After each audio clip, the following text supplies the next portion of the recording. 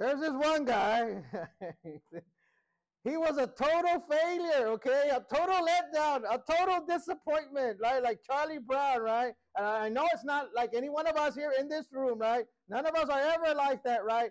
This guy, everything that he had ever attempted to do went wrong. Always, right? But he was a dreamer. He always dreamed about being rich, right? His whole life, right? So one day he says, man, I would really like to be rich, man. So I'm going to do what's going to get me the most money in the shortest amount of time. What do you think that was? So I'm going to rob a bank. Another bank robber, right? Well, this guy, I'm not kidding. This guy, he would plan his strategy. He wanted to get rich so bad, he would plan his strategy. He would stay up late at night writing and making notes. Okay, how am I going to do this? How am I going to get in? How am I going to break in? And how am I going to do it, right? Every night he would do this, right? But then when the morning came, he was paralyzed with fear and anxiety. And he said, I don't know if I could really do it. I don't know if I can really pull it off. I don't know if I can do it, right? So one night he determined, and he's finishing up his plan, right? He said, okay, tomorrow morning, I'm going to do it. I don't care what happens. I'm going to force myself to get up and to go rob that bank. Well, the morning came and he woke up and the anxiety attack hits him again. Oh, I don't know, man. I'm going to get caught, right? Finally, he talks himself into getting into his car and driving to the bank. He gets to the car, right to the bank, and he's in his car. He's there at the bank, right, and he's waiting. And he spent 3 hours trying to talk himself to get out of the car and to go into the bank and rob the bank, right? Remember, he had this plan already, right? He had it all planned out, right? So finally, he says, okay, self, I got to get out. I got to go. I'm going to do this. I want to get rich. I'm going to rob this bank. I got a perfect plan. So he goes in, right? The anxiety is hitting him while he's walking in, right? And get a load of this, right? He walks up to the bank teller, and he's so nervous, right, that he hands the bank teller his pistol instead of the note. He hands her the pistol. He takes off his mask, and this is what he said to her. Don't stick with me. This is a mess up. Remember, this guy was a failure at everything he ever did, right? Remember, he was incompetent. He was lousy, and he was useless as a bank robber. Think about that. Most of us as Christians, we don't recognize how vulnerable we are in our spiritual failure. At any moment, we could become like this would-be bank robber. At any moment, we could become the worst follower of Jesus that there has ever been. At any moment, we could become incompetent, lousy, and useless as a follower of Christ. Like this old bank robber, right? Failed at everything, right? We are on the second sermon for the sermon series, The Last Week of Christ. We're taking a look at the last week of Jesus, right? And I hope y'all can read this. Last week we talked about on Saturday, Jesus was with Mary of Bethany, right? Where she poured the expensive perfume on him. On Sunday, Jesus gets the welcome going into Jerusalem, right? The Palm Sunday, all that, right? On Monday, he chases the people out of the temple, right? On Tuesday, he's teaching the crowds God's word, right? On Wednesday, we don't know. The Bible doesn't say what he did on Wednesday. We don't know. And then on Thursday, though, he does the Lord's Supper. And on Friday, he gets arrested. And remember, we talked about where was he when he got arrested? The Garden of Gethsemane. That's what we're going to talk about this morning. A lot of things happen on Friday. Look at that. He gets arrested. He goes to trial. He gets convicted. He gets executed, and he's buried all in one day on Friday. That's a lot going on. A lot of times we think of it that, oh, it happened throughout more. This is all 1 week. This is all 1 week. Today we're talking about the Garden of Gethsemane. The Garden of Gethsemane, Matthew 26, verses 31 through 46, right? We're going to take a look at the story of the Garden of Gethsemane, the great victory that Jesus had at the Garden of Gethsemane. And we're also going to take a look at the failure of the disciples in that same dark hour when Jesus was arrested. So let's get into it. Let's see what's going on. Let's take a look at our first point here. Your allegiance to Jesus is meaningless unless you keep it.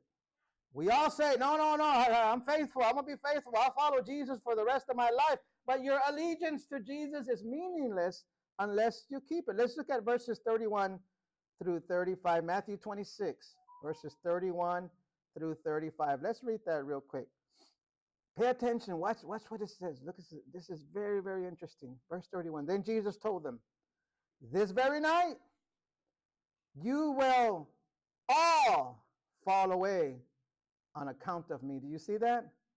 And he said, for it is written, this has been prophesied, right? I will strike the shepherd and the sheep of the flock will be scattered. Verse 32, but after I have risen, I will go ahead of you into Galilee.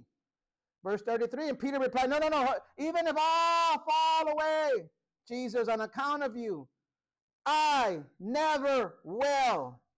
Look at verse 34. Truly, I tell you, Jesus told Peter, this very night, before the rooster crows, you will disown me 3 times. Wow. Verse 35. Peter said, no, no, no, no, no, no, Jesus, you got this all wrong. Even if I have to die with you, I will never disown you. Look at the last part. And all the other disciples said the same. We're with you, Jesus, even if we have to die. Have you ever said that? Have you ever done that? I've said it. And I failed too. In these verses, Jesus makes 3 prophecies. He says, you will all fall away. I will go to Galilee. I'll meet y'all there, but I'm going to be there before y'all. And then he says, and then Peter's going to disown me 3 times before the rooster crows.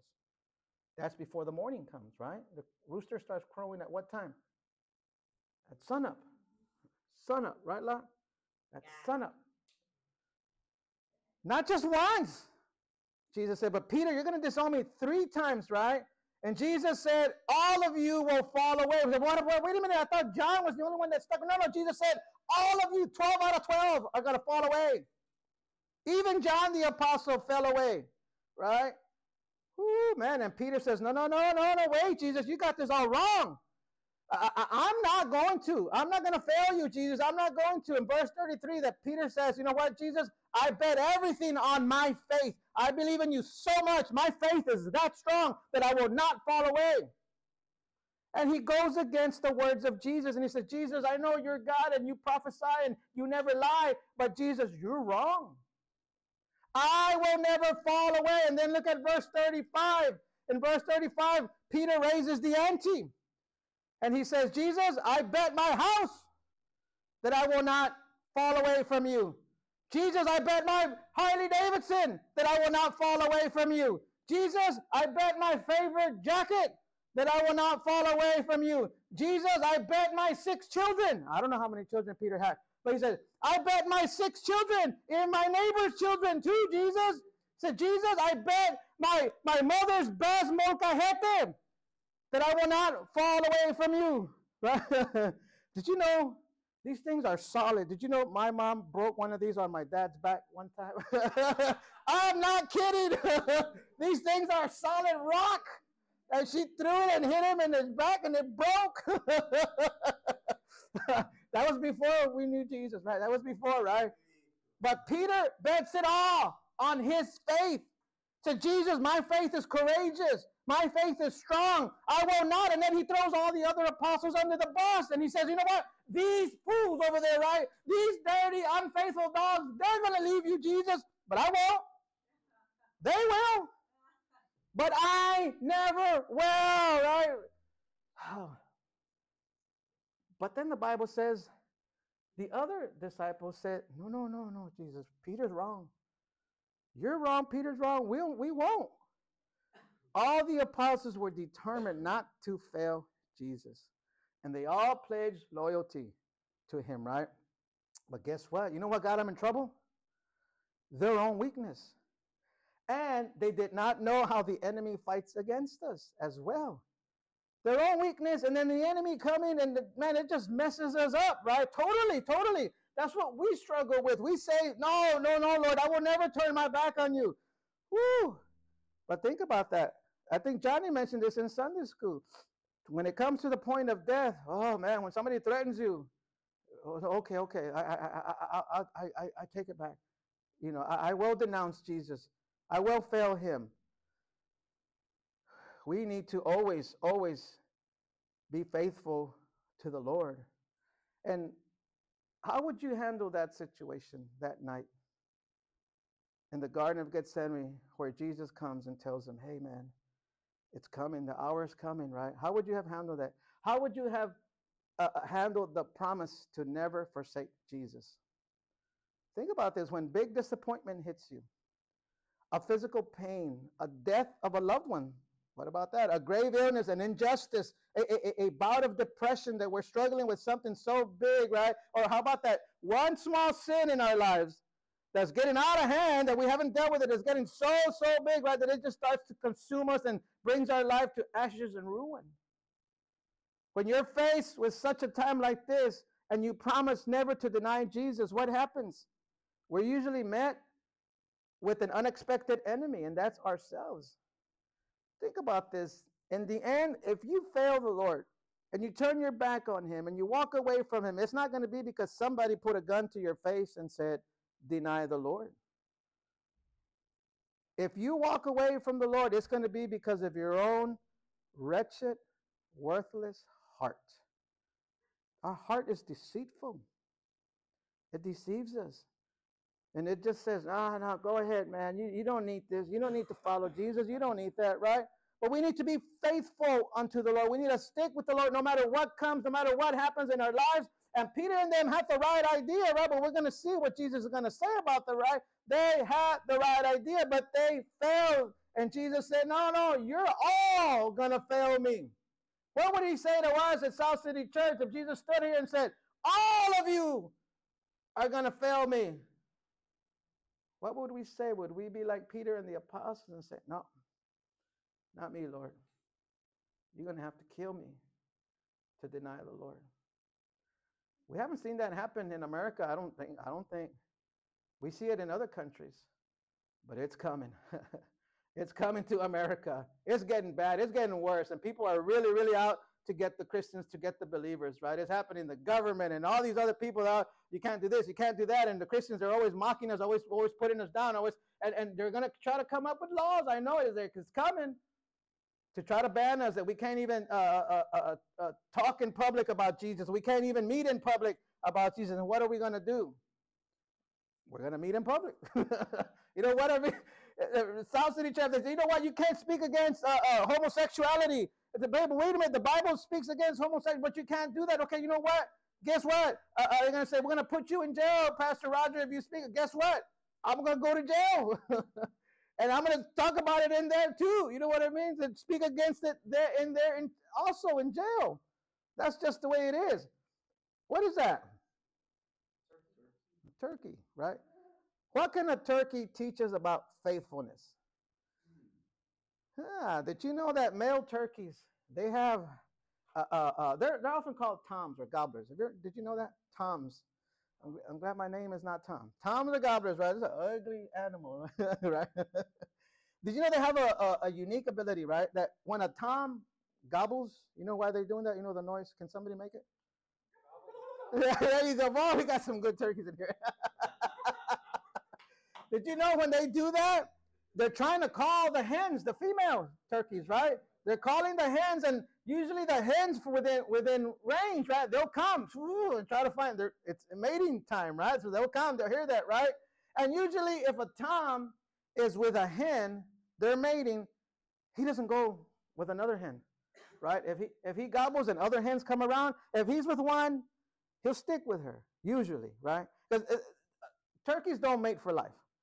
But usually when they have one that they're mating with, they'll stick with her, you know, for a while, right? Till the next season, right? It goes against his nature to go with another hen, right? While he's with one already, right? But there's exceptions, right? Turkeys don't mate for life, like I just said, right? Every now and then there's a tom that will violate his instincts, right? And he'll leave his hen, the one that he's mating with, to go to meet another one, right? And most of the times when he leaves that hen, to go with another one, you know what happens? He never comes back. You know why? Because he's usually, it's not another hen that was calling, that was trying to meet with him, right?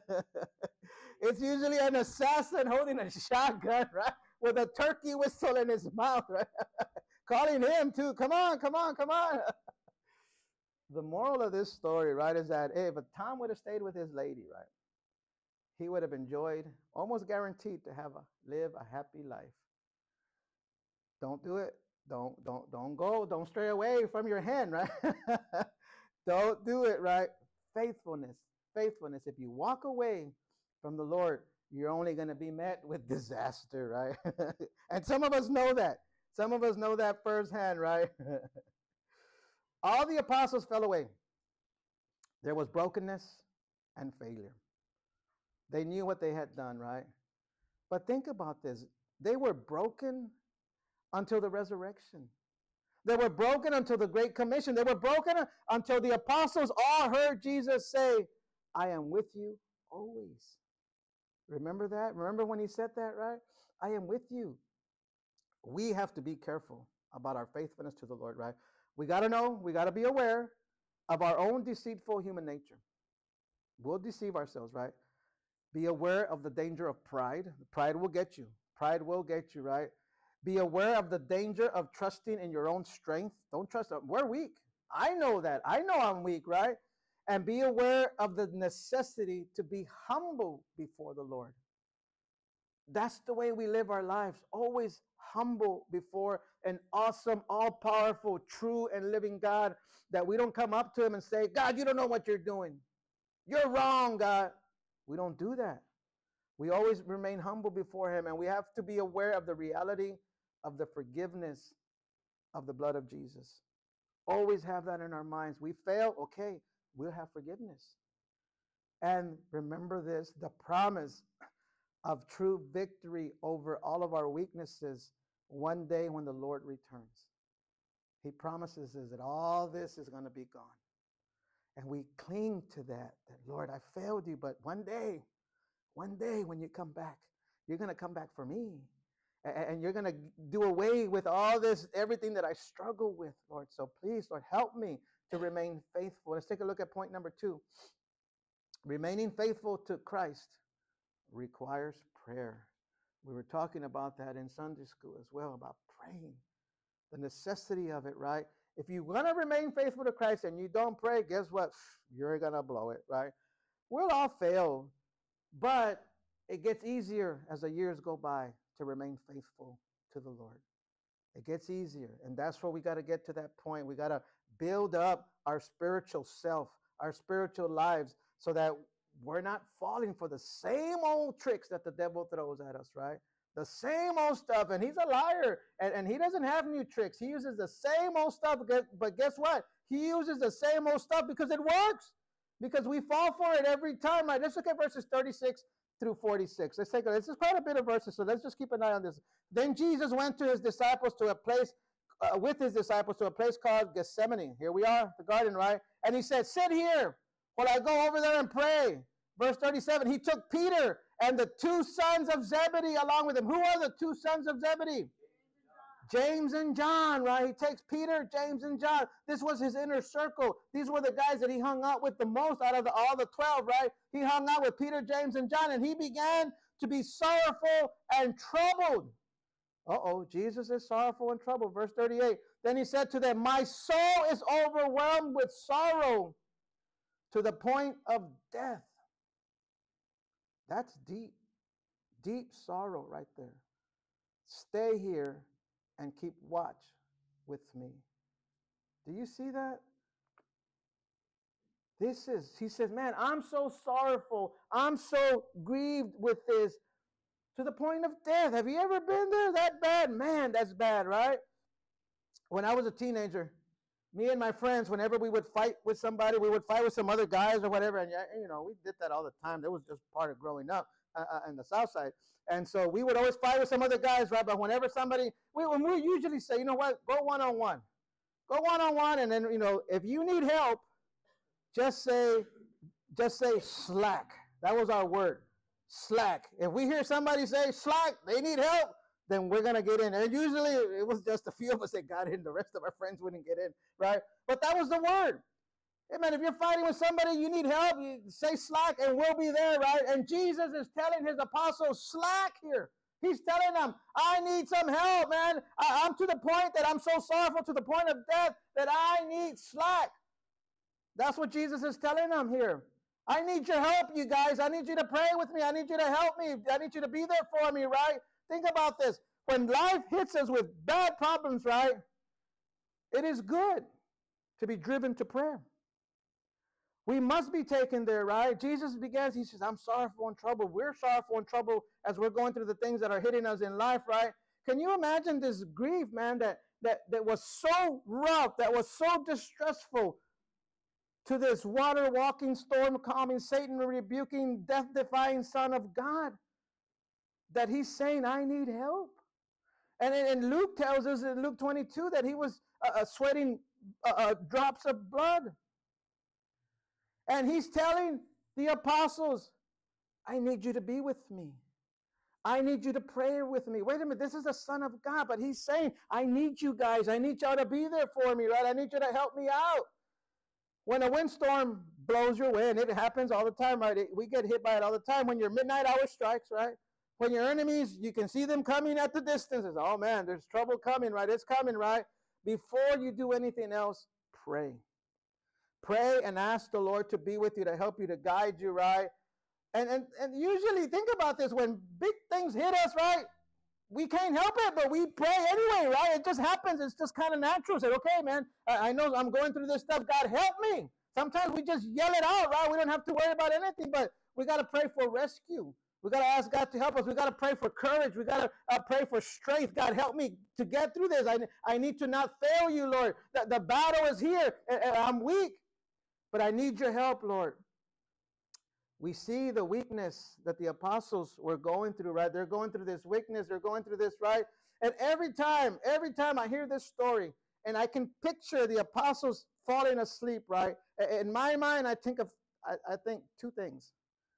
When I hear this story, I always say to myself, how could they do that to Jesus, right?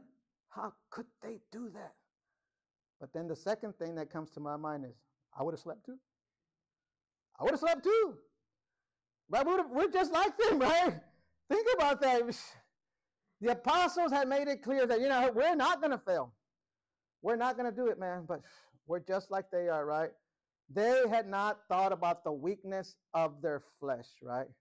And it's the weakness of our flesh that brings even the best intentioned believers to failure. Think about that.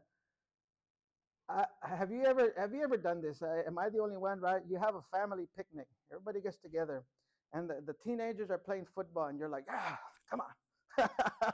I'll play with y'all, right? And you get out there, and they start throwing the ball around. You start running, and you're tackling people, and it's touch football, but you're tackling the little kids. Boom, right? Right? And you think, oh, man, I got the skills, man. I used to do this when I was in junior high, man. I can do that, right? Woo! You think it's like riding a bike. You don't forget this kind of thing, right? But think about this. The first time you start running, you run 10 yards, and then you're like, you can't breathe, right? And your muscles are aching and say, wait, go back and sit down, right? Think about that. We deceive ourselves. We think, I can do this. I can go out and play football with the young kids, right? With the teenagers. Our human nature lets us down. It betrays us, right? And our spiritual nature does the same thing, right? We think, I'm spiritual, like Peter. No, I can handle this. Any problem that the Lord throws at me, right? Any 26-year-old with a mini skirt comes my way, I can handle it. Whew. Think about that, though. We are traitors, just like the apostles. The temptations come our way, and we surrender to them all. But wait a minute, you just said, no, I know, man. Everybody from South City Church, we never fail the Lord. We fail the Lord, right? But think about that. It's those temptations, those traitors within our hearts that we must flush out with prayer. We must pray. Look at verses 39 through 46. Going a little further. Jesus fell with his face to the ground and he prayed, "My Father, if it is possible, may this cup be taken from me. Yet not as I will, but as you will." Verse 40. Then he returned to his disciples and found them sleeping. And look at what Jesus said. "Couldn't you, man, keep watch with me for 1 hour?" He asked Peter, right? 41. "Watch and pray so that you will not fall into temptation." Get a load of this. The spirit is willing, but the flesh is weak. That's how we are, right? 42. Jesus went away a second time and he prayed, "My Father." I like the way he prays, "My Father, if it is not possible for this cup to be taken away unless I drink it, may your will be done." When he came back, he again found them sleeping because their eyes were heavy. Verse 44. So he left them and went away once more and prayed the third time, right? Saying the same thing. Man, these guys they're dropping the ball. That's what he's saying, right? Verse 45. Then he returned to the disciples and said to them, "Are you still sleeping? Are you still resting? Look, the hour has come and the Son of Man is delivered into the hands of sinners." He saw the enemy coming. "Rise, let us go. Here comes my betrayer." These are tough words here, these last ones here. Jesus is still telling them, "You're still with me. I still need you. Get up with me. Slack. Let us go together. The enemy's coming. I need y'all to be with me." Here at this point, Jesus teaches us how to pray when we come to our own Gethsemane, right? Look at what he teaches. Jesus teaches us how to pray, right? When we go through difficult circumstances. Jesus says, first, plead for God's deliverances. When you're going through an illness, a sickness, the doctor says, "I think it might be cancer." Lord, take it away. Take it away, right? Take it away. Take it away, right? So, will the Lord do it? Yes, he will, right? Sometimes the Lord will help us when our time of need. And look at what Jesus said. "If it's possible, may this cup be taken from me." Sometimes the Lord says yes, sometimes the Lord says no, right? It is up to him, right? And it's natural for us when we're facing our own Gethsemane, right? When we're facing this bitter cup that sometimes it gets thrown into our lives, right?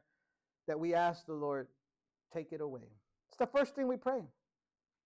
Somebody tells you, you got a bad illness, a sickness, Lord, take it away, take it away. What about the second thing that we're supposed to do is surrender to God's will? This is hard. This is hard to do, right? Look at what Jesus said. "Yet not as I will, but as you will." That's hard because God, they told me I might have cancer. Take it away. But can you say that part? But as you will. That's tough. That's hard. There's a lot of death in the Christian life. Death of dreams. I wanted to be a lawyer. God said, nope. Death of plans. I wanted to be in a rock band. God said, nope. Death of pride, right? God will tell you, no, your dreams are gone. Your plans are gone. No more pride for you. It has to die. I have something else for you. I have something else for you. Sometimes God, when bad things come our way, sometimes God kills it immediately, right? But sometimes God says, hold on. I want you to deal with this. I want you to look at this issue in your life, and I want you to let it go. It could be a person. It could be somebody that you're hanging out with that you shouldn't be hanging with. God says, let it go. Send it away. Turn your back on that thing and walk away and walk towards me. What is it that's holding you back from following Jesus wholeheartedly? What is it? And is God telling you to get away from it? What is he telling you? The most important thing of our story of the Garden of Gethsemane, where Jesus is there getting ready to get arrested, right? And he's praying and the apostles fail, right? The most important thing here is not the failure of the disciples, but the most important thing is the victory of Jesus when he surrendered to the Father's will. And he said, okay, this is the only way. This is the only way that I can save Sandra Sines, that I can save Johnny Reyna, is for me to die on the cross, then I'll do it. When you are faced with these dark nights, right, Think about this. The apostles didn't pray with Jesus, but when you're going through a tough time, you can rest assured that Jesus will pray with you. He will be there and he will be praying and telling his Father, Father, help them out. They're going through a tough time and they're praying and they're crying out, will you help them out, Father? Will you be with them, right? In our dark times when we're wrestling with the will of God, right? We need to remember that we are facing our own sinfulness, our own resistance to do God's will, and our own distrust of God's ways. Because God says, you know what? I'm going to help you, but I want you to go about it this way. No, God, but I want to, no. And God say, no, come this way. It's not the way you think, but I'm going to help you, but you got to go around this way. And a lot of times we, no, God, you got it wrong. And we fall flat on our faces, right? In conclusion here, Jesus wanted his disciples to stay awake and pray with him, right? Because this struggle seemed even too big for the Son of God, right? And when they failed him, right, Luke 22 says that an angel sent from heaven appeared and strengthened Jesus. Jesus is there, drops of blood coming from his sweat, right? And said, man, my friends, my apostles, they left me. They abandoned me. God says, oh, I'm still here. Sends an angel to give him strength. But when we struggle, right, we can remember that Jesus himself will come to us. Jesus himself will help us, and he will strengthen us. You can rest assured on that. You can take that to the bank, and nobody can rob that, right? Nobody can rob that, right? Remember when Jesus told Simon Peter, hey, Peter, Satan has asked for you. He wants to just mess you up, right? He wants to sift you like wheat. But Jesus said, but I prayed for you, Simon. I prayed for you. And he said that your faith will not fail.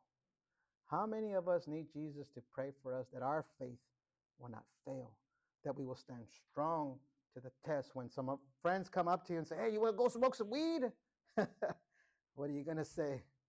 Well, if it was Sunday, I would say no. No, you don't do that, right? You don't do that.